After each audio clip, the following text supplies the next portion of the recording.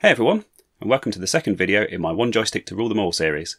In the first video of the series, I showed you how to build a very simple and inexpensive adapter to connect the Neo Geo joysticks to Atari compatible systems, and in this video I'm going to be showing you how to build an adapter to connect it to Amstrad computers, MSX computers, and the Sega Master System. All you need to build these adapters is a couple of suitable breakout connectors, a suitable cable to connect them together, and a joystick extension cable. So just a quick recap. As I explained in my first video, the Neo Geo AES was a games console released by Japanese gaming company SNK in 1990, and is famous not only for the quality of its arcade ports, but also the quality of the hardware itself. Personally, I'm a huge fan of the original Neo Geo arcade stick, and I think it's certainly a step up from the controllers that we had bundled with our computers and consoles in the 80s and 90s. In this series, I'm using these breakout adapters. I bought them from eBay, and the search terms that you'll specifically need for this episode's adapters are male DB15 breakout for the joystick end and female DB9 breakout for the console end. I'm well aware that this connector is actually known as a DE9, but if you search on eBay you'll probably find about 5 results for that, whereas there'll be thousands for DB9. I guess that's just the way it goes. Thanks to a suggestion from a viewer on the previous video, this adapter will also be compatible with the later kidney bean style controllers and the Neo Geo CD pad, which require a 5V feed from the console to function, except in the case of the Amstrad machines for reasons I'll go into in a moment. Because the systems featured in this video use the male DE9 joystick port and are electrically very similar, I'm going to be using my Atari adapter from episode 1 as a starting point, which I've since rebuilt using a DE9 female breakout connector and an old SCART cable. So without further ado, let's get started. Just a quick note on the Amstrads. I don't actually own one of these, but as Amstrad machines are compatible with the Atari joystick standard, they'll actually work with my original adapter design from my previous video as is in a lot of games. This includes the modification I made to be able to use the B button as an up button for accelerating in racing games and jumping in platformers. One thing that's very important to consider is that the Amstrad joystick port doesn't provide a 5V pin, so it won't work with the Kidney Bean or Neo Geo CD controllers. Bearing that in mind, and also sticking with the original Neo Geo stick, there is a small modification that can be made for 2-button Amstrad systems such as the GX4000. In this case, the A button, which is pin 13 of the Neo Geo connector, moves from pin 6 to pin 7 at the Amstrad end, and the B button, which is pin 5 at the Neo Geo end, connects to pin 6 of the Amstrad.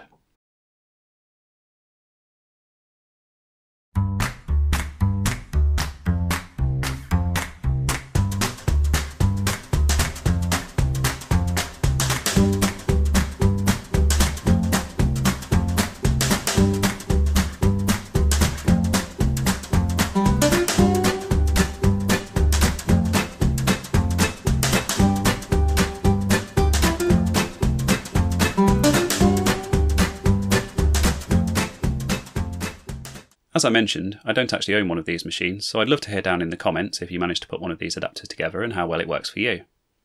In the case of the MSX, which thankfully I do own, there are a couple of very minor changes to our original design. The MSX is largely compatible with Atari joysticks, but like the Amstrad does support an additional button. And thankfully for owners of the later Neo Geo controllers, it also provides 5V, albeit on a different pin to the Atari. With this in mind, when building an adapter for the MSX, the 5V feed for the later controllers is connected to pin 5 at the MSX end, with pin 8 staying at the Neo Geo end as before of course. Button A remains the same as the Atari version on pin 6, with button B, pin 5 at the Neo Geo end, being connected to pin 7 of the MSX joystick port. The ground, pin 1 at the Neo Geo end, moves from pin 8 to pin 9 at the MSX end. The Neo Geo stick is a truly excellent way to play all of those top-notch arcade conversions on the MSX, and I can't recommend it highly enough.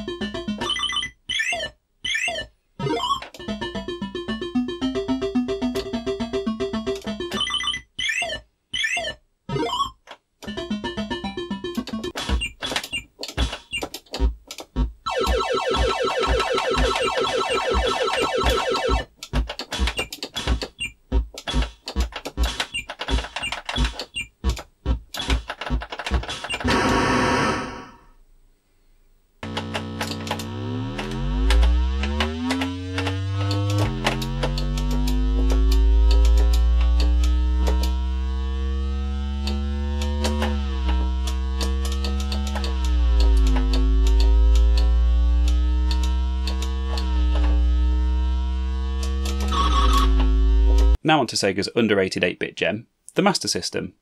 And it's great to see that there are more and more people starting to appreciate this console just lately. And to be honest, I think the controllers that came with it are actually pretty good. But there are more than a few games on here that do benefit from a proper arcade joystick. It's also worth pointing out that this adapter also works great with the various Master System variants like the Sega Mark III and the Master System 2, although it won't work with the Mega Drive/Genesis for reasons I'll explain later. The Master System is yet another system that's largely compatible with Atari joysticks. In fact, the only difference from the Atari adapter is the addition of an extra connection for the second button, which goes from pin 5 at the Neo Geo end to pin 9 at the console end.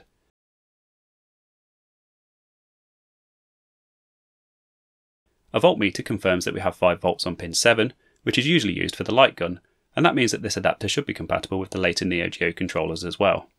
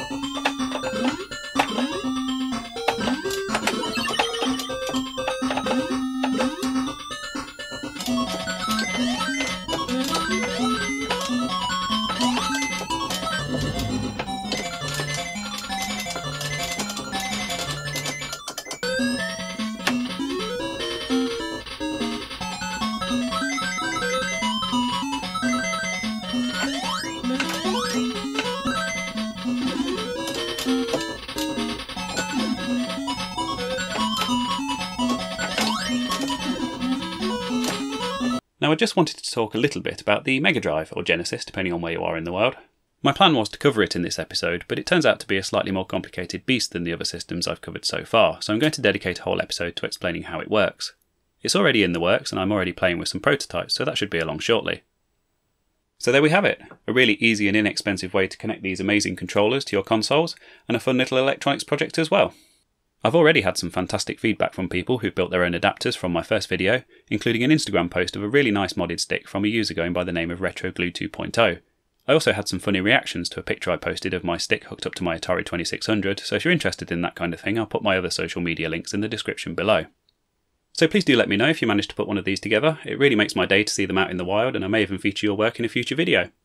I have adapters in the works for the Atari 5200, the Jaguar and the PC, and of course the Mega Drive like I mentioned, but if there are any other computers or consoles you'd like me to have a crack at, let me know down in the comments and I'll see what I can do for you. Finally, as always, thank you very much for watching, and I'll hopefully see you again soon.